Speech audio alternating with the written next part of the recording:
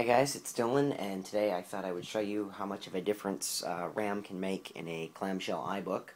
On the left we have a 300 megahertz iBook with 320 megabytes of RAM. That's a 256 stick plus the 64 megabytes built in. And on the right we have 300 megahertz clamshell iBook with 192 megabytes. That's 128 stick plus the 64 megabyte built in. Both of these are running the exact same software. They have the same system image that they were cloned from, same hard drive type. Everything else on them is identical. So let's go ahead and see the difference.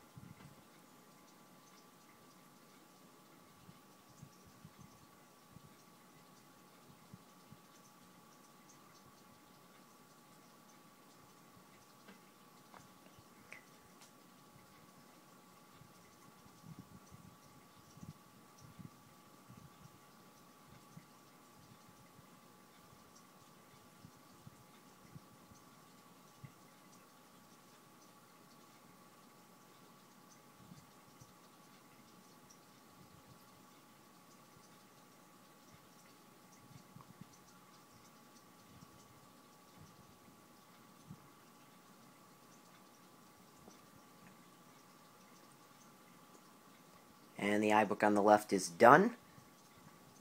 Just had to load up the driver for the airport card. Still waiting on the one on the right. And the one on the right is done.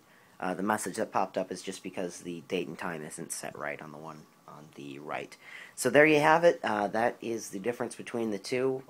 So if you've had to decide on whether or not you should upgrade the RAM on yours, I would highly recommend it.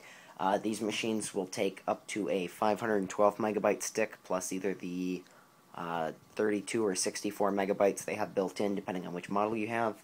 For most people, the 256 is probably optimal, although if you do want the best performance you can get, or if you have a later end machine like one of these 466 Special Edition iBooks, I would recommend getting the 512 just to get the best performance out of it you can. But that is it for me today, and I will see you guys soon.